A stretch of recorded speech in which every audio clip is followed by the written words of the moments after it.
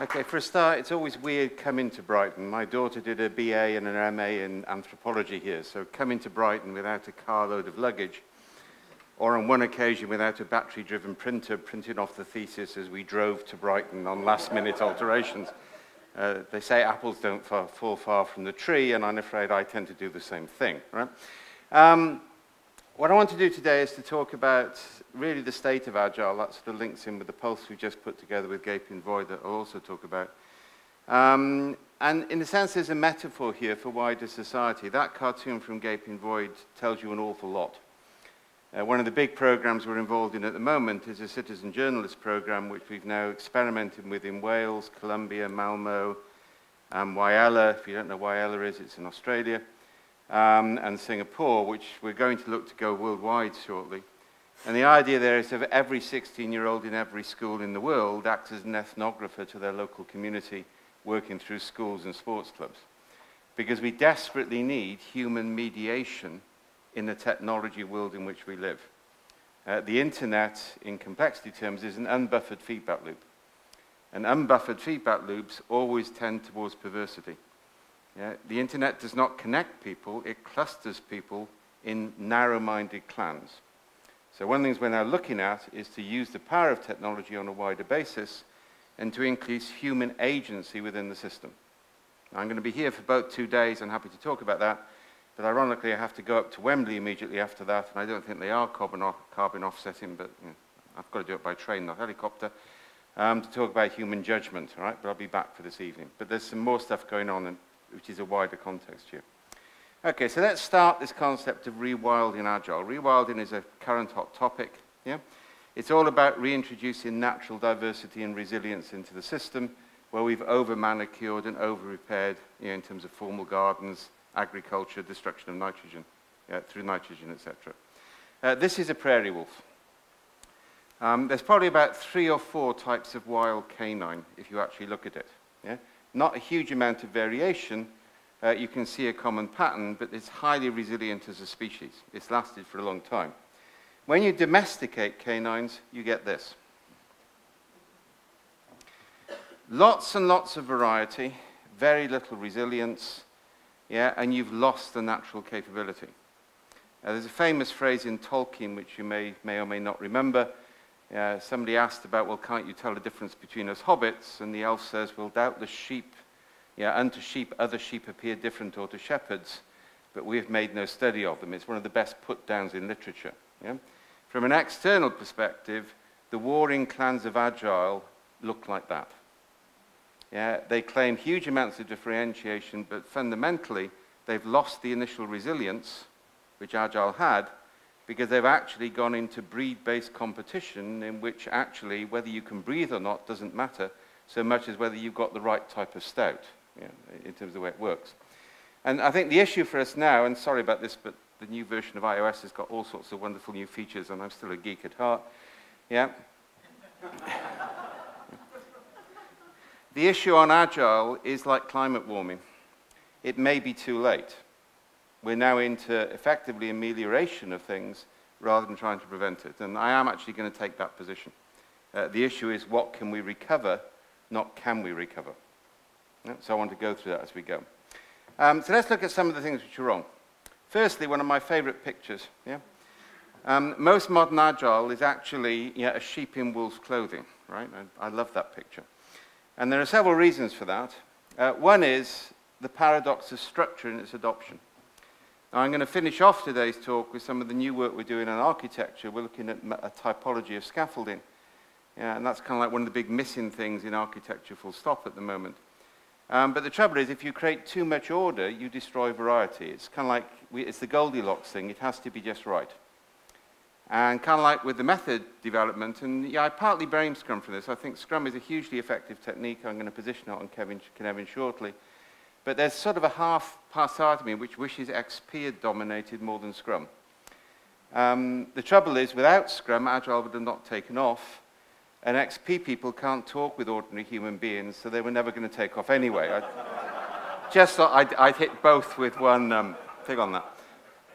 I should say, when I said that to Kent Beck, he roared with laughter and then started to talk about guitars, all right? But that's another matter. So we have to have structure, but not enough, and I'm going to come back to that. Second is the certification scam. This is going to destroy Agile. Yeah, it's basically a pyramid selling scheme. It's a money-making scheme. I've seen people put 18 different sets of letters after the name on the basis they've been on 2-day courses. I've got 3 sets of letters after my name. They all involve 1 to 5 years of study. It involves some decent examinations at it, right? I know there's a sort of, I've got to do this to get employed sequel, and that's all right. I accept, I've worked in IBM. I know the necessity to conform with corporate guidelines. But when you start to take it seriously, you've lost your soul. And the soul of Agile has actually been lost to certification scams, right? And we kind of like got to do something about that. A lot of us are talking at the moment about a new scheme for professionalizing IT based on a proper apprentice transdisciplinary form of learning, but that has to be independent of an individual company. And just part of my own history here. Anybody know the DSDM consortium? Okay, anybody know how it originated? Okay, this was British, all right? So 3 of us met in a pub in Cheltenham. If we'd been American, we'd have had a ski resort. I make no metaphor here, right? But we met in a pub in Cheltenham one night and we sorted it out. And it was 3 deadly competitors. Because we said if as competitors we come together and form a standard, it has a chance of sustainability. If one of us tries to make a standard proprietary, the thing will never spread. Now, Agile made that mistake. They went down proprietary standards, not generalized standards, and again, that's something some of us would like to do something about. Next, too many recipe book users and very few chefs. This is a fundamental metaphor.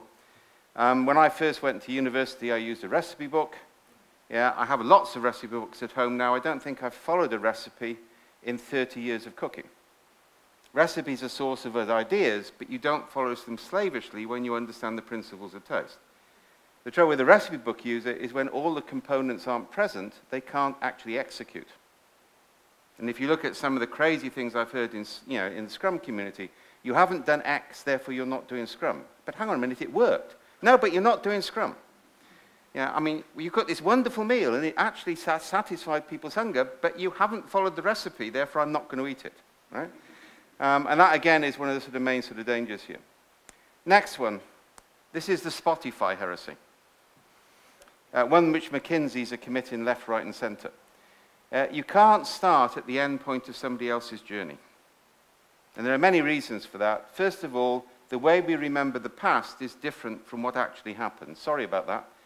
We did a lot of work on this in IBM. We actually looked at outsourcing contracts. If you know outsourcing bid teams, 3 or 4 years' work, multi-million-dollar budgets, and one day you win or you lose.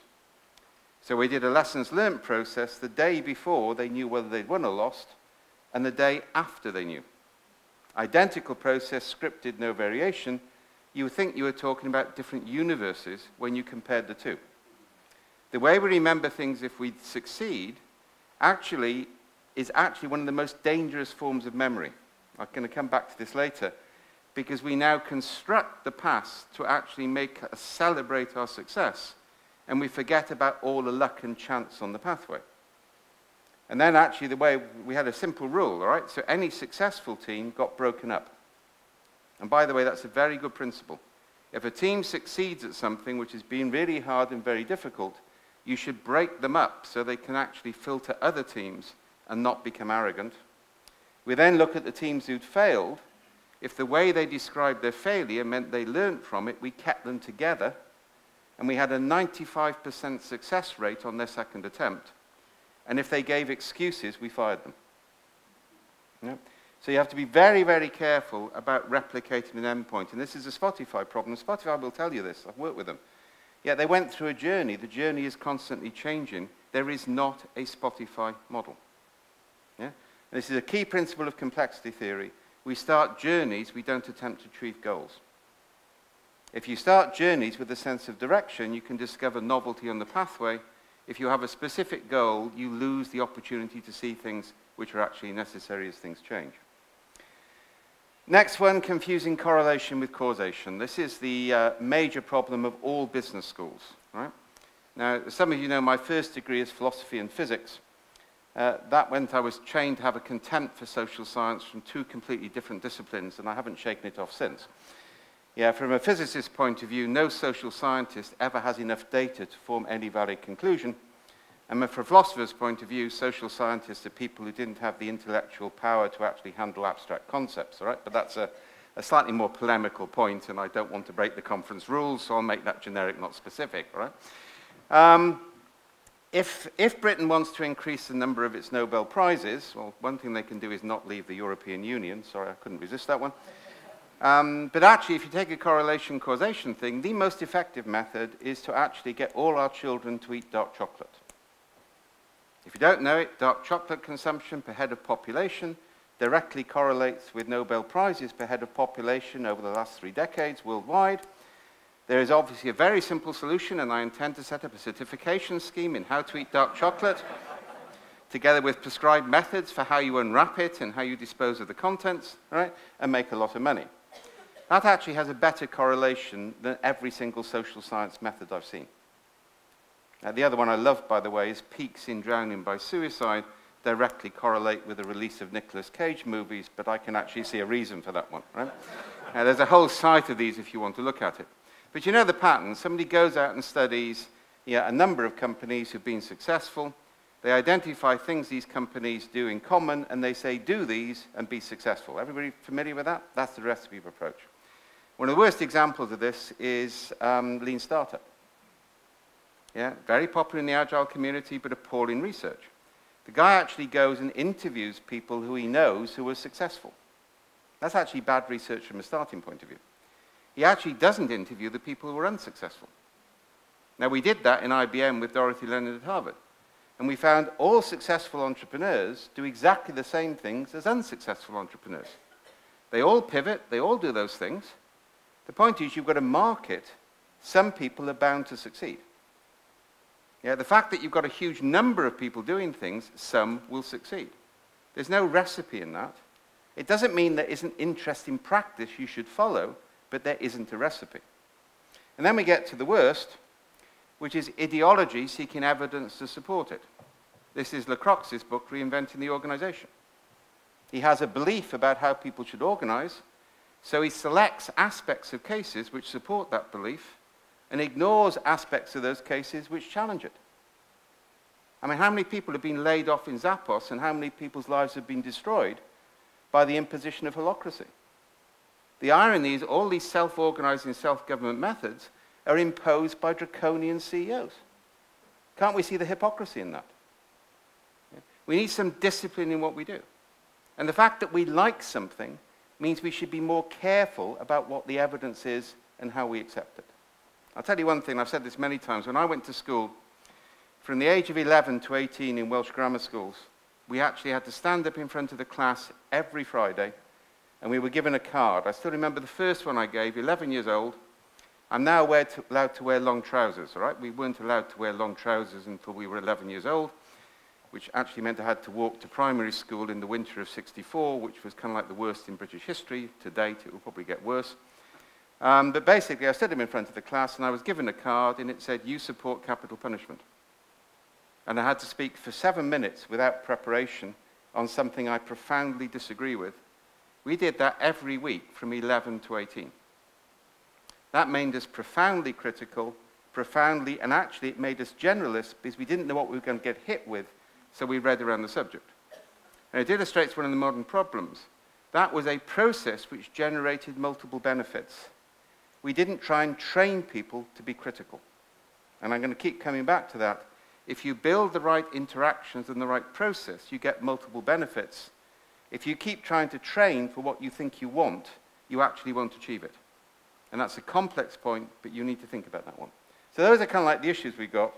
So the approach we've adopted for some time is to use natural science as a constraint on emergent practice. So we say, what do we know about systems? What do we know about human cognition? What experiments have been repeated so we've got a stable knowledge base? And then we design methods and tools which conform with those principles. That gives us stability. It also allows us to handle uncertainty. If you're in a highly uncertain environment, even if you've got lots of cases, there won't be any help to you because the context has shifted. On the other hand, aspects of systems, aspects of human cognition do not change. Therefore, you can actually manage within those constraints. So that's the principle. It's called naturalizing sense-making. It's a phrase. So I just want to run through a few of these to make the point. First one, and I've used this a lot, but it's still the most fundamental, it's called inattentional blindness. By the way, if you see a slide which has cognitive biases on it, you should cross out the word bias and replace it with heuristic. Evolution does not produce things which don't have utility. So-called biases are not biases, they're heuristics to reduce energy consumption in collective decision-making. Yeah, and that actually means we need to work with them rather than try and prevent them. And you can't prevent them anyway. But this is my favorite. You give radiologists the backs of X-rays, you ask them to look for anomalies. On the final X-ray, you put a picture of a gorilla, which is 48 times the size of an average cancer nodule.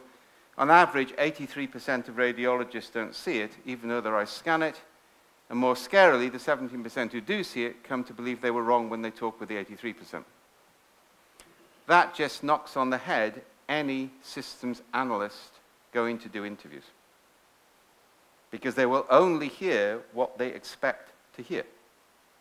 And you can't train yourself not to do this. This is part of the human condition.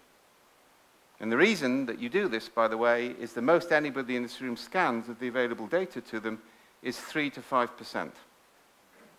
5% is a max. If you're Chinese, it doubles, by the way. Different evolutionary cognitive requirements based on different language styles. But for everyone in this room, 5% tops.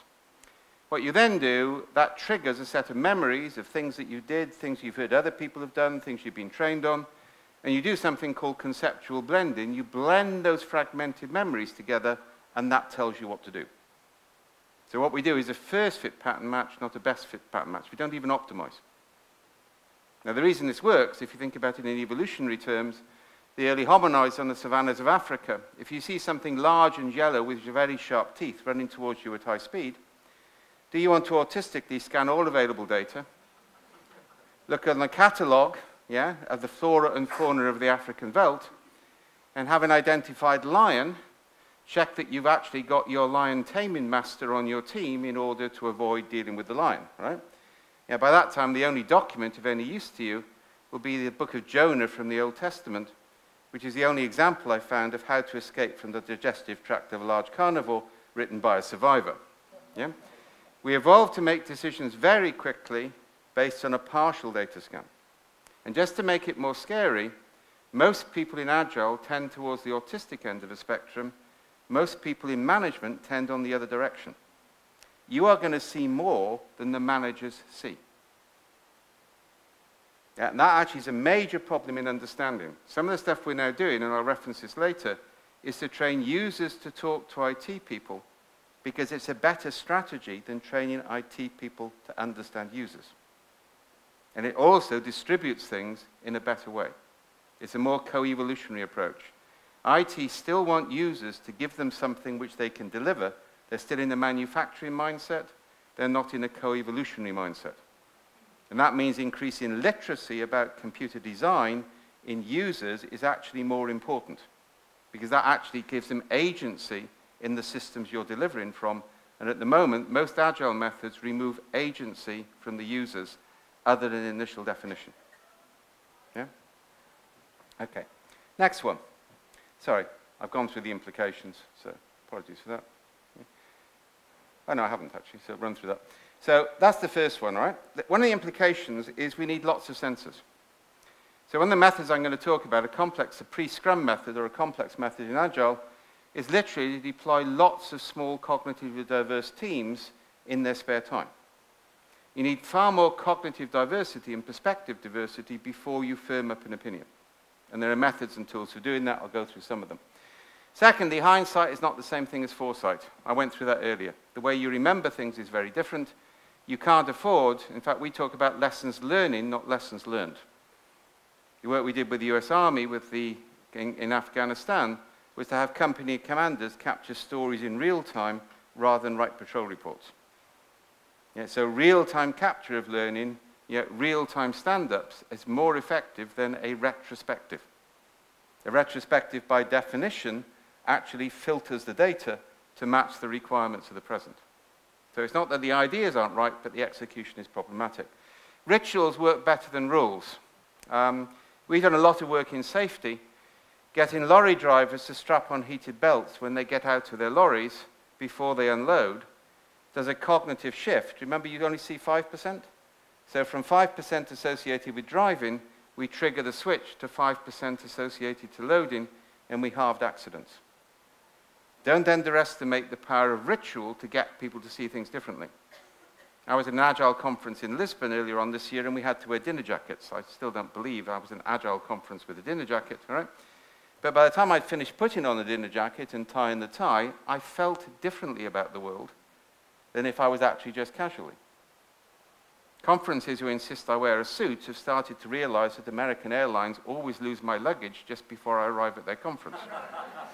I never feel comfortable speaking in a suit. I'm not prepared to fight it. I worked in IBM. I know you don't argue with bureaucracy, you just work around the system, right?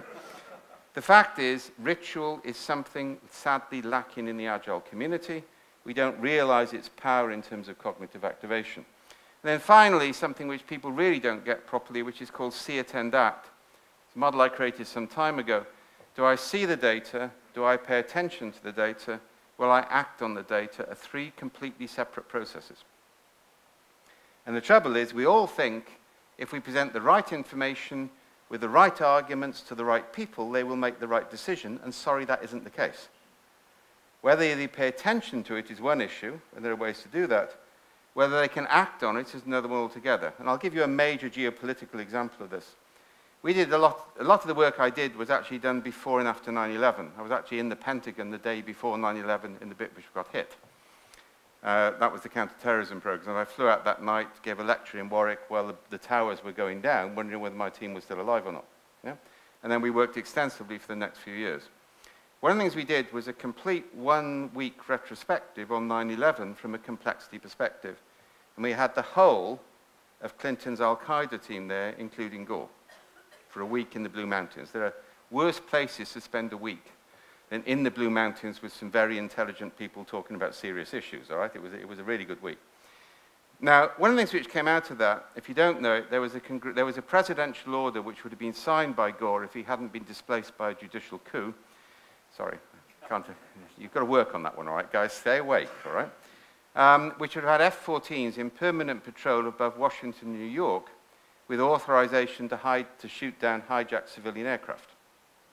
The Clinton White House had worked out Al-Qaeda's strategy. It was obvious from the Paris, and we knew that strategy. It was dismissed by Bush as typical Clinton paranoia about Al-Qaeda, which, to be honest, was a reasonable position at the time. I'm not going to argue he was wrong. Given the evidence, it was a reasonable position. And I remember asking Gore, would you have actually signed that order? And he said, actually, probably not. Because to authorize military aircraft to shoot down civilian aircraft after 9/11 is a brain-dead decision. To do it before, the history is very different. It's a history of failure. And we don't realize that our users and executives are facing political decisions and consequences which we are not aware of and we don't attend to. You need to be aware of those three. You need to think about each distinctly in a system design. Will they see it? Will they pay attention to it? Will they act if they see attention to it? And they're separate processes. And that needs to be built into all design principles at the moment. Next one, how many people have got children? Yeah, there are people now here young enough to be my children, which is deeply depressing, right? Sorry, Kat, all right? But you're the same age as my daughter, right? Okay. One of the things, when you actually, you tell them bedtime stories, do you tell them about how Janet and John, or Dick and Jane, in respect for our American companions here, stay at home, do what mummy and daddy says, achieve the family KPIs, and get the appropriate certificates in house cleaning and other aspects of the way we work? You don't do that, do you? Yeah, they actually disobey parental instructions, they go into the wild woods, they meet witches and wolves and other strange beasts, all right? We have a happy ending because we want them to sleep at night, but 90% of the story is doom, disaster, and failure. We actually like stories with failure. Your brain imprints failure faster than it imprints success. Because avoidance of failure is a more successful evolutionary strategy than imitation of success. Every time you build a best practice system or you spread best practice, you make things worse, not better. We actually build worse practice systems for company and micro-scenario-based systems in which we generate multiple scenarios of failure and we ask people how they would avoid it.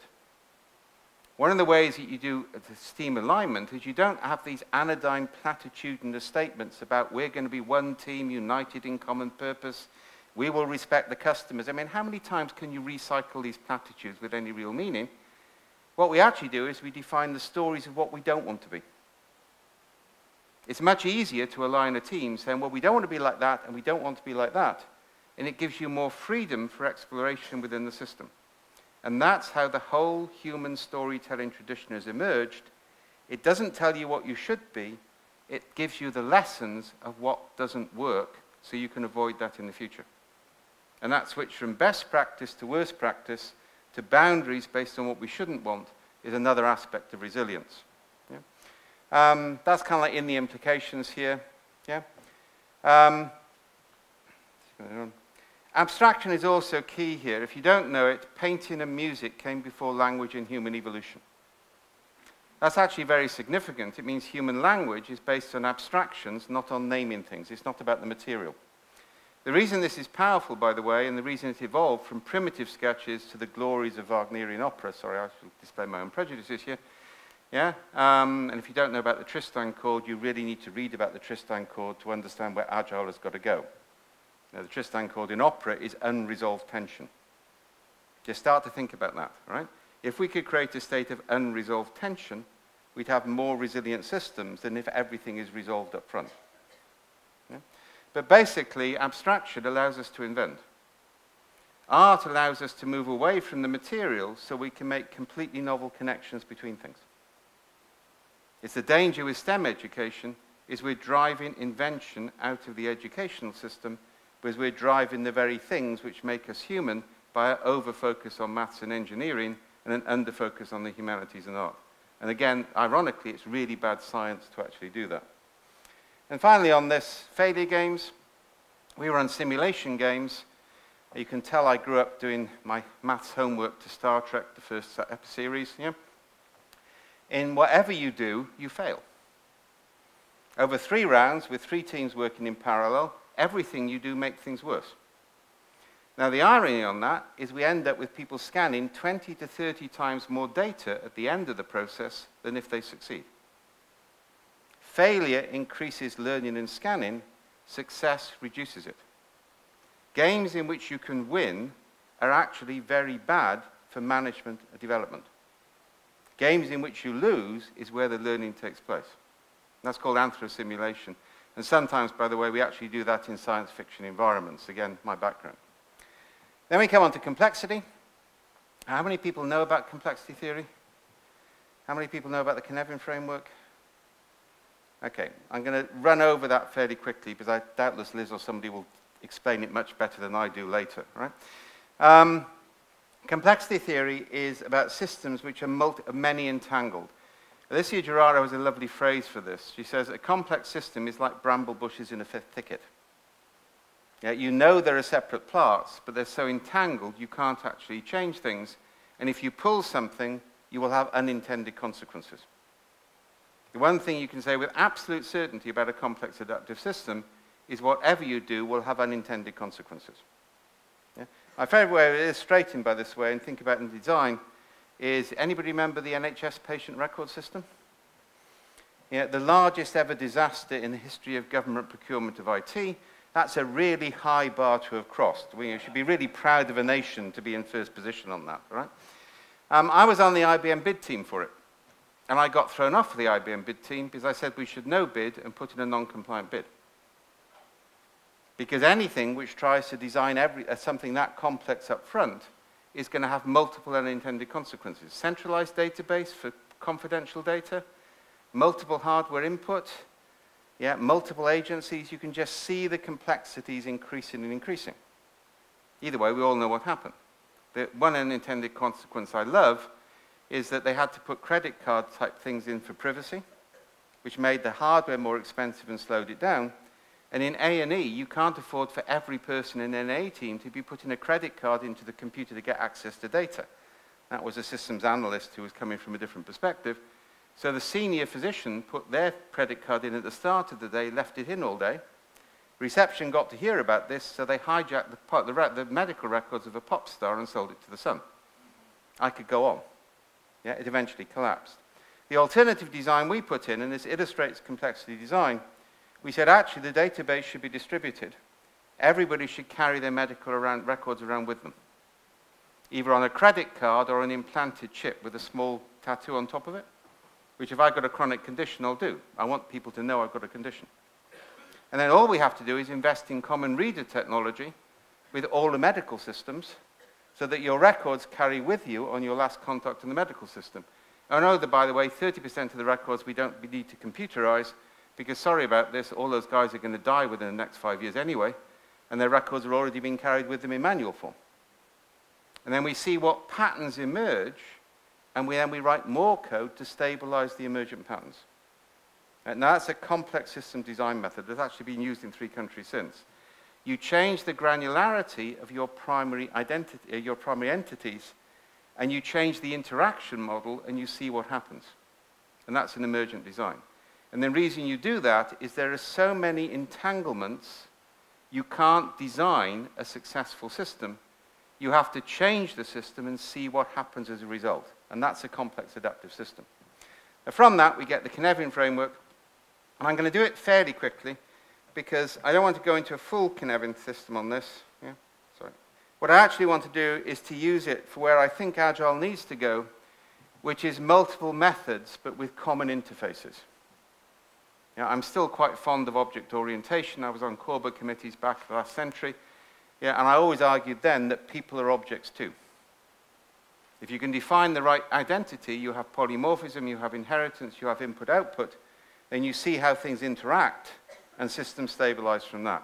So from my point of view, what we need is a multi-methods approach, but we need to define how the methods interact with each other. So this is one attempt to actually do that using Cynefin. Yeah. So Cynefin looks like this. It does not look like this, with that being drawn afterwards to make me happy, all right? Just to be clear, all right? I'm getting less happy about those. It defines force domains. One is where the relationship between cause and effect is obvious, where it's complicated, where it's complex, and where it's chaotic. Now, the simple way of describing this is in an obvious domain, it's like if I go outside and pick up a car, I drive on the left-hand side of the road because I'm in England. If I'm in the States, I drive on the right-hand side of the road. Yeah? It's a very simple categorization thing. I'm in this country, it's one of those which drives on the left, therefore I drive on the left. And the whole point about obvious is everybody can see the relationship between cause and effect, and everybody accepts it's the right way to do. That's the key aspect. In a complicated system, the experts may know what the right thing is to do. So, for example, anybody driven the Orfini coast? Okay, I'll give you a nice tip. You know, I've studied this now. I've actually seen the scientific studies on this. Italian drivers south of Naples flock. They don't drive by the rules. So if you want to drive south of Naples, follow the next car, match speed, avoid collision, and life is stress-free. Yeah, actually follow the rules, and everything will go wrong. I'll never forget in Naples slowing down when the traffic light went to red, and I caused a mass pile-up behind me, because the Italian rule is, well, you've got 5 seconds to get across, so everybody speeds up. And it was one of those areas of Naples you don't want to get out of a car, so I got out fairly fast, right? The point about this is an expert knows what to do, but the decision maker doesn't. For the decision maker, it isn't self-evident. So they have to do analysis or bring in expertise to find it. Now, both of those, that's a sort of phenomenological divide. It's a gradient. But then you go into a phase shift into complexity and a phase shift into chaos. So if you overstructure a system which can't naturally be structured, it becomes chaotic. And I've got lots of examples from that when I worked with IBM. My favorite one is we were acquired by IBM. I didn't volunteer, I was conscripted. And the first thing they did was to charge us for coffee and ban alcohol. Now, this is completely unreasonable. I mean, you're all software developers. You know the coffee-alcohol cycle is critical to quality software development, right? Nobody should be expected to speak to users without alcohol first. You then need coffee to sober up to write the code. Then you need even more alcohol because users never want what you can prove they asked for. They want something else instead. I'll come back to that one later as well. Either way, that was bad enough, all right? I had to smuggle whiskey out of my office, yeah, because otherwise it would have been confiscated, all right? It was like being back in school. And we had to have private coffee arrangements in hidden areas of the office. Fortunately, we were a secure establishment, and none of IBM HR were ever cleared for security. So we always dashed through the doors and had coffee, all right? There are ways around these things if you play with it. Then it got even worse. They banned us from buying food for staff. Right? Now, I'm now a C-level executive, all right? And just to tell you, do not get promoted, all right? As you get promoted, you meet angrier and angrier customers. All right? The higher you go up the management chain, the less joy you have, because you bastards keep all the happy customers for yourself and only pass on the unhappy ones to us, all right? And you always do it too late for us to do anything anyway, all right? Good people escalate early, bad people escalate too late. Either way, and we learned by now, you didn't argue with IBM bureaucrats logically. That never worked. Kind of like they always had a reason for it. The only thing which occasionally worked was a Socratic technique. You get trained on this in philosophy. You ask people questions till they contradict themselves. It's highly enjoyable, but you have to remember that people of Athens got so fed up with it that they voted for Socrates to commit suicide. So you need to be cautious on this. So I said, look, last night, I got called out, 3 o'clock in the morning I got the call, and in the office at 4 o'clock, we've got a VAX cluster down. I didn't say the reason the thing is down is because you idiots cancelled the training budget, saying that systems programmers could work from the manual on an upgrade. That was the actual reason when I did a drains up, so forget that, all right? Yeah, you're not going to argue that one. And I said, you know, we've got to get it up by 9 a.m. because it's got a 999 service on it, and the penalty clauses are massive. And I said, the only thing I can do is keep people away from the systems programmers where they try and boot the system up again. Because the last thing they want is people asking them how they're doing or what they're doing, because then they won't be able to do it. A tip, by the way, for anybody in application software support, if you have a software support problem, allocate one of your team to phone the client up every 20 minutes and give them a meaningless task. It is the most successful strategy for giving you time to solve the real problem, right? If you just focus on the problem, that won't work. So I said, all I can do is keep people away from them. I've got to buy them pizza and Coke to keep them awake. So what am I going to do? They looked slightly worried at that point, and I realized it could have been misinterpreted. So I said, I do mean Coca-Cola. Did give us some ideas, but they did show some relief at that point. And then they said, okay, we understand this may occasionally be necessary. You can do this if you get vice presidential approval 48 hours in advance. Now, at this point, you think, oh my God, but you mustn't react. This is a Socratic process. I've been trained on this for 5 years of my life, right? You say, that's brilliant. We would never have thought of that. This is one of the benefits of joining IBM. Then you realize that sarcasm and irony are deadly weapons. We used to switch them on and off with HTML code in side chats during conference calls, right? I said, what happens on the very rare occasion where we don't get 48 hours notice of a crisis? And then they said yes in a way which means no. They said country general manager approval after the event.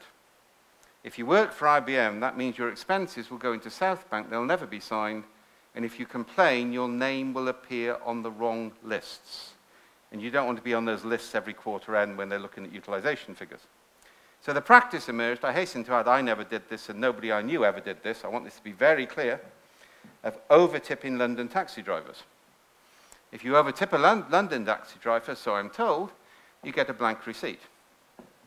The blank receipt was then completed for the amount of money spent on the pizza and Coke. A parallel set of books were kept, and the responsible manager took a taxi and claimed for a bus. Sorry, took a bus and claimed for a taxi, get it the right way around. Now, as I say, I heard about this. You know, I gave this example at Scrum Alliance conference 10 years ago, I think, in Berlin. And 3 people from IBM ran up to me afterwards and showed me their wallets with blank receipts and said, we're still doing that. Did you invent it? If you over-constrain a system which isn't naturally constrainable, people will work around the system. If you build systems which are over-constrained, people will work around the system. The only thing which is safe at the moment is good people will make it work despite its structure. Because we actually like to make things work. The trouble is we don't make, if that's not visible, if we over-constrain, everything goes wrong, you get catastrophic failure. Now, used correctly, chaos is useful. So let's look at this in the context of Agile. And this is where I bring in the latest version of Cynefin, which is the liminal version. And that actually adds some domains. So it adds a liminal domain between complex and chaotic, and a liminal domain, sorry, between complex and complicated, and a liminal domain into chaos. For Cynefin experts, it also resolves the unorder problem, but I'm not going to deal with that today. Yeah? Now, this liminality is key. Liminality is a state of suspended transition. It comes from anthropology. Yeah? When you put on a mask in a primitive, so-called primitive ritual, there's a state of suspended transition between being who you are and being what the mask represents. Yes, so that's liminality, a state of suspended transition. Now, if we look at that in the context of Agile, then we can start to position tools and techniques. So Scrum fits here. What Scrum does, it does a series of linear iterations based on a need which is partially defined and delivers a result. Yeah? That's a liminal technique. The huge power of Scrum is that it shifts complex to complicated, not that it stays in the complex. That's why it's valuable, because it produces sustainable, reusable code. Yeah, and it has an iterative cycle to do it. But it iterates in a linear way, which means it's not a truly complex technique, it's a liminal one. Now again, Scrum is one of the most powerful techniques we've created. I'm advocating it very strongly, but I'm saying it's not the whole of the universe. Yeah, we need to do things around and about it. There's actually nothing wrong whatsoever with waterfall. Yeah, I was working with Telstra in Australia. They had infrastructure teams. Look at the work, I mean, Martin and also the Google guys are all saying at the moment, Scrum doesn't work for large infrastructure projects. It works for short-cycle, consumer-related projects. But they had to do huge telecoms infrastructure projects, which are waterfall. They know what they've got to deliver. They know the resource. They're 2-year programs.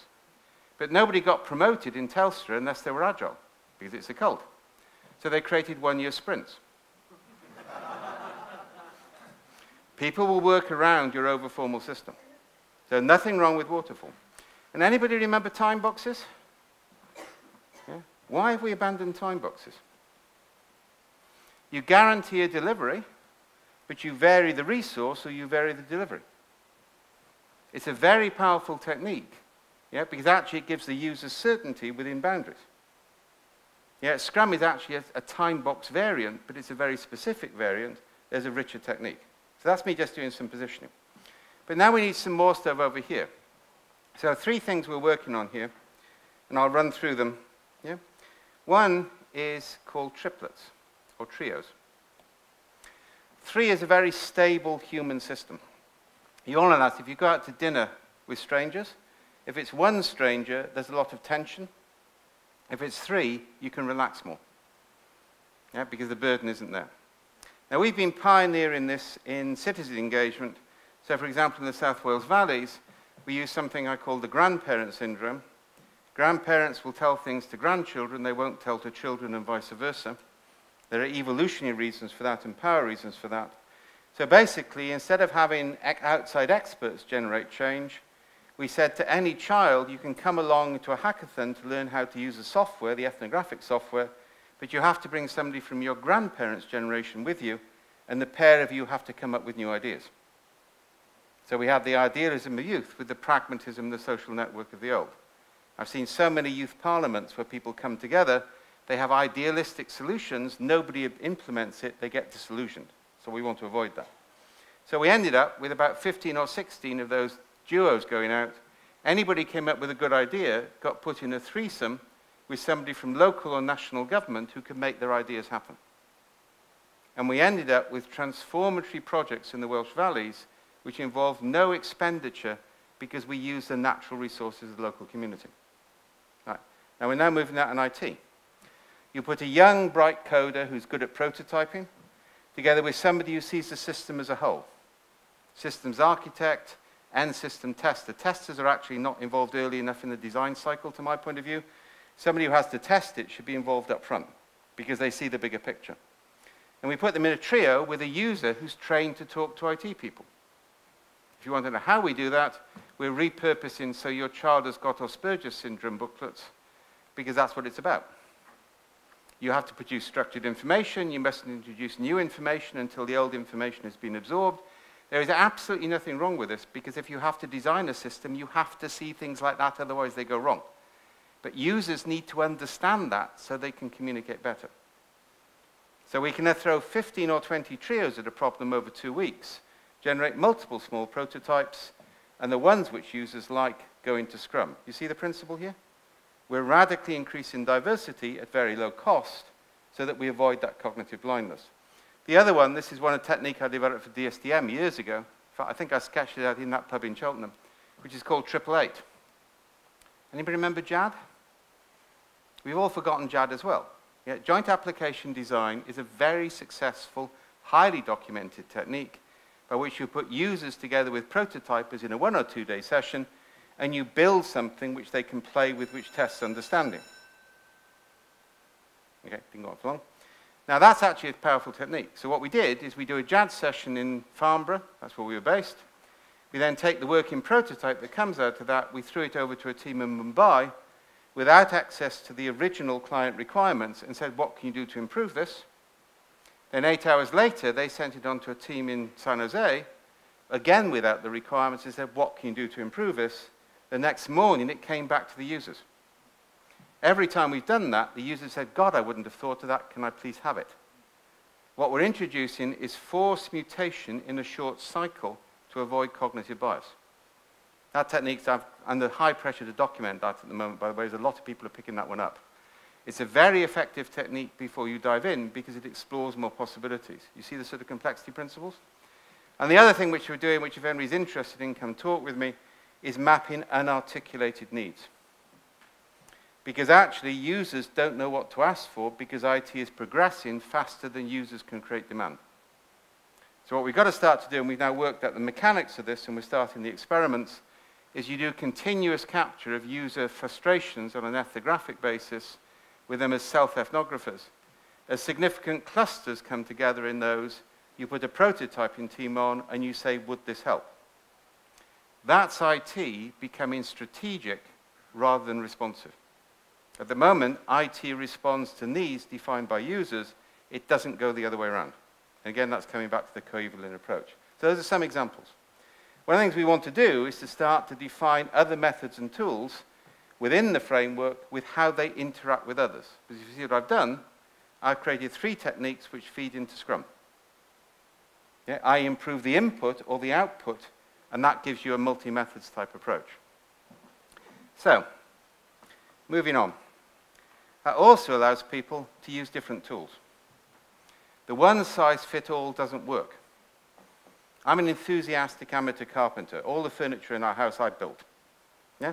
It's the one thing in my life which ever gets completed. I think that's why I like it. And I got taught by my father. We built 3 boats together. It was 4 years before he let me put in a screw unassisted. I can still remember the point where he left the garage and I was allowed to do something without supervision, right? So I haven't done that with my own son. Consequences, I'm building his new shelves in his new house at the moment. That's the downside of this, all right? But the basic fact is the tools I've got fit my hands. The essence of a good tool is when you pick it up, it fits your hand. You don't have to think about it. If you have to bio re-engineer your hand or go through a certification course to use a tool, there's something wrong with it. Yeah? People need to be able to use tools appropriate to themselves, their team, their context, their cognitive style. Not any tools, but we need some sort of balance within it. And there are 3 basic principles of complex systems design. Sorry, it's me playing with the new transitions, all right? You can tell the new slides because they've got fancier transitions, right? The first one is optimize the granularity. This is one of the most important things you do in a complex system. It's what are you dealing with? Remember my patient records example? The best unit there is the patient and their records, not the database. Generally, this means reduce the granularity. If you're doing organizational design, teams of 5, 15, or 150 have different dynamics than teams of more than 150. Working with smaller units is better than working with bigger units. You've got more flexibility. So the first principle is get the granularity right. That will involve some experimentation. Second principle, distribute and diversify the cognition. You need multiple perspectives, multiple backgrounds, multiple views, and you need that in near real time. You can't afford for a small group of people because they won't see the gorilla in the X-rays, and that's the threat and the opportunity. So you need cognitive diversity.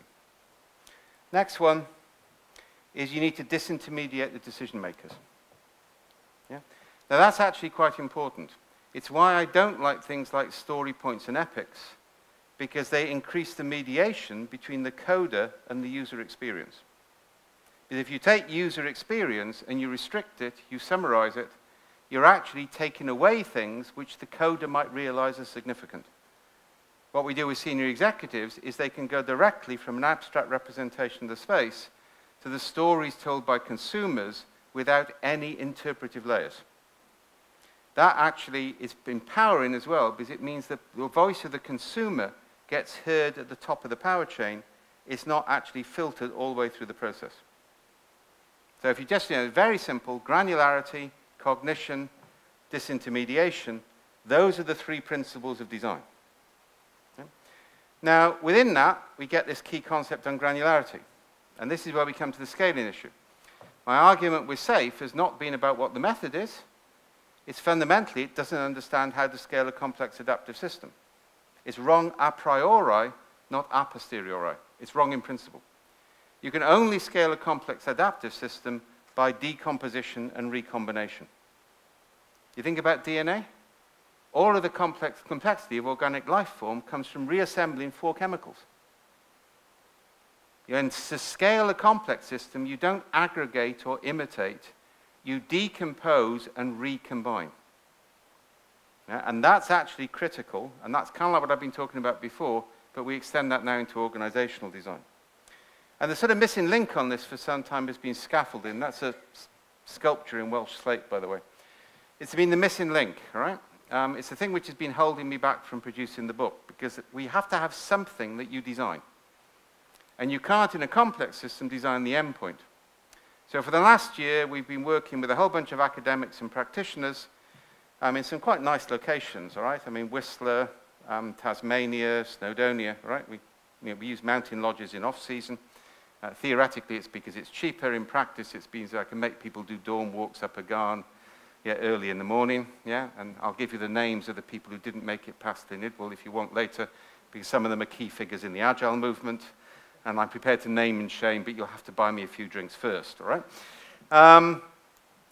What we've actually been working on is a new approach to design thinking. That actually contains 3 key elements: distributed ethnography and distributed ideation. Most current design thinking is a linear approach: ideation, ethnography, ideation, design. We're distributing both and working in real time. And there's going to be courses on this coming up next year with myself and Jay Bloom. He's been working with us on it. But the other element is scaffolding, and what we've been developing is effectively a typology of scaffolding. Now, I want to make this clear. I'm trying to get people to understand. How many people know the difference between a typology and a taxonomy?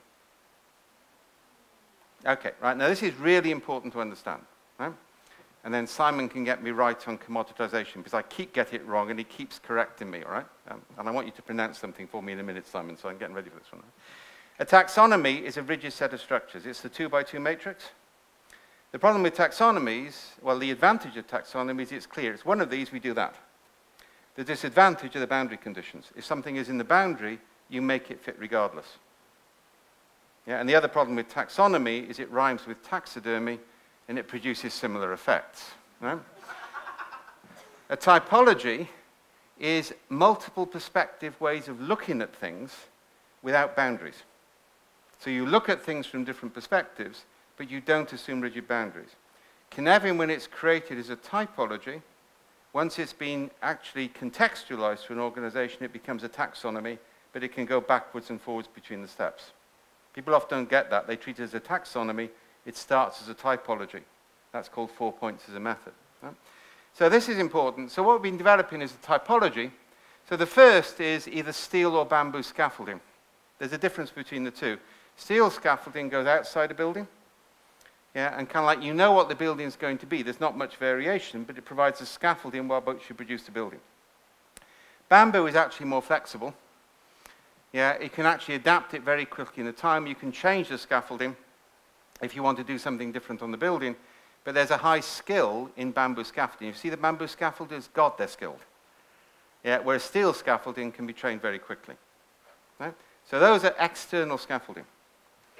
Then it gets more interesting. This is also external.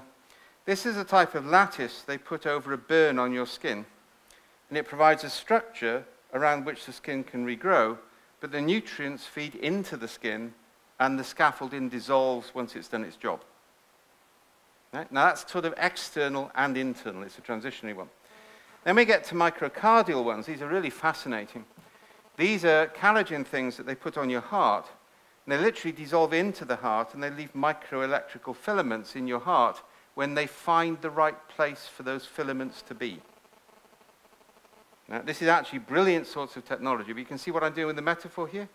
You put something in place which will find its natural location over time, rather than you having to do it or doing intrusive operations. That's an internal scaffolding. Yeah? Then we get what we call dark scaffolding or shadow scaffolding. This comes from Anne Pendleton-Julian. If you haven't read her book on design with John Seeley Brown, I really recommend it. This is Living in a Whitewater World. This is extreme sports. You can't design the structure for extreme sports from scratch. It has to evolve over decades.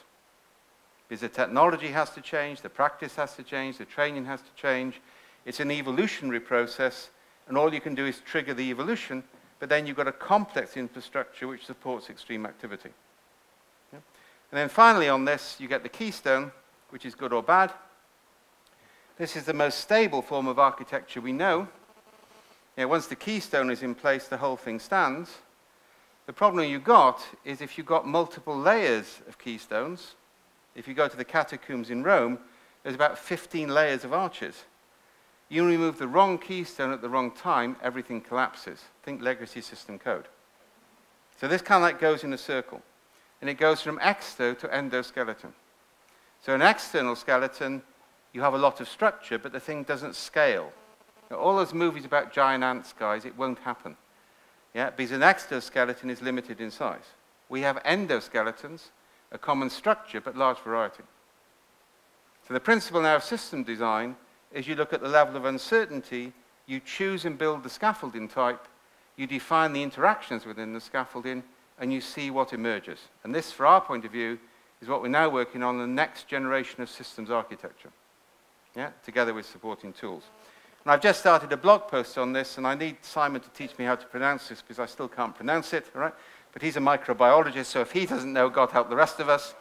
But I'm giving him notice to get ready for lunchtime on this. All right? A microconsia is a symbiosis between fungus and a green plant. Basically, green plants only survive because there are huge microfungal layers which actually connect them, but they're messy. So this series I'm writing is a key element of scaffolding. It's how do you manage the shadow or informal organization? Because the shadow or the informal organization is the most important part of your overall system, and there's a series of 5 blog posts coming out on this. So that leads me finally into dispositions, and this kind of like leads into it. This is one of the other gaping void cartoons I like. His best ever cartoon, by the way, is Same Cross, Different Nails. Yeah, just start to think about that one. That's very clever, right? Everybody talks about culture, and then they try and design culture. You can't do that. Culture is an emergent property of multiple interactions over time. You can't say we have this sort of culture. So you have to design it. And one of the ways you do that is to map what it is. So this is a dispositional map. This is the sort of thing you get, because what we now do, and this is stuff we joint developed with Gaping Void, we work with a lot of the Agile founders from the Agile Manifesto and Agile practitioners. We created a series of Gaping Void cartoons which describe the state of Agile. You'll love them when you see them. Yeah, we give you 6 of them. All of your employees choose the one which they think represents Agile in your company. They tell a story about why, a scenario about the future, and they index it. And from that, we draw these maps. This is an actual map from a test. And you can immediately see we got an issue because we got multiple microcultures with limited overlaps. And so what you start to do is to say, how can we change that? Well, the way you change it is if your desire is to be here, then these people are too far away. You've got to move them there first. These people you've got to move here, these there. And that's actually where you look at the stories they've told in response to the cartoon they've chose and say, how can we create more stories like these and fewer stories like those? And that is a whole new theory of change. Instead of saying we want to be X, we want to be safer, people say we already are safe. Instead of saying we want to be more agile, we already are agile. You say we want more stories like these and fewer stories like that. What ideas have you got? And from that, we get a new type of KPI, which is a vector measure, which measures direction, speed of travel for intensity of effort. And that replaces outcome-based targets in a complex system. Because in a complex system, you can't define outcome, but you can define the direction you want to travel. We start journeys rather than achieve goals. So, let's pull this together. I'm coming back to being slightly cynical. I have a reputation for a cynical curmudgeon, and I'm proud of it, all right?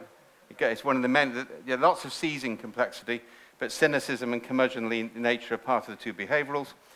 We actually need to think about authenticity in this system, and we also need to start to think about the type of system we're building. So I started off with dogs. I want to finish with cats. Yeah, this is Rudyard Kipling. Anybody read the Just So stories? Yeah, if you can ever get the David Davis Children's Hour recordings of these, they're the best, all right? This is, I am the cat who walked by himself and all places are alike unto me. There's the other one, How the Elephant Got His Trunk, The Great Grey, Green Greasy Limpopo River. You can tell how this was part of my childhood. I still remember them, all right? The dog is tamed, the horse is tamed, the cow is tamed by early man and early woman. Early woman does magic, man doesn't do much in the stories, actually. It's quite interesting. If you actually read them with the shoulder blade. Right? And the cat wants the milk and it wants the warmth, but it doesn't want to be tamed. So it does a bargain and it tricks by looking after the baby. And eventually it's allowed to have access to the cave, but it's also allowed to go wild. And it goes, and this is the final factor. We need Agile to be more like cats than dogs. And just to be really wicked on this, cat owners understand complexity, dog owners are trying to get rid of it. Yeah, dogs have masters, cats have slaves, all right? That's the way it works. If you want to test some of these ideas, this is a site we've just set up for climate change. Because the other big thing, and this is the final point I want to make to you, is big changes never work in a complex system, small changes do. So much as I would like to scare you shitless with the consequences of global warming, and they're really scary, all that would do was mean you wouldn't do anything. A few people would do something, but most of you wouldn't. What we're focused on here is finding the small stories by which people can make a difference. Because if enough people do small things, the bigger things will be possible. So if you want to contribute that, you're welcome. If you want to create a specific site for a group you're working with, we'll create specific sites for this. And they're already being translated. There's a volunteer community translating them into different languages. So we've got English, we've got Spanish, we've got German, we've got Romanian, we've got Ukrainian. Yeah, anybody wants to throw in, we'll actually want to set that up as a site as a community asset. So make Agile wild, but don't make it so wild it can't be used. But don't make it so tame it becomes anodyne. And scale by recombination, not by aggregation. Thank you very much for your time.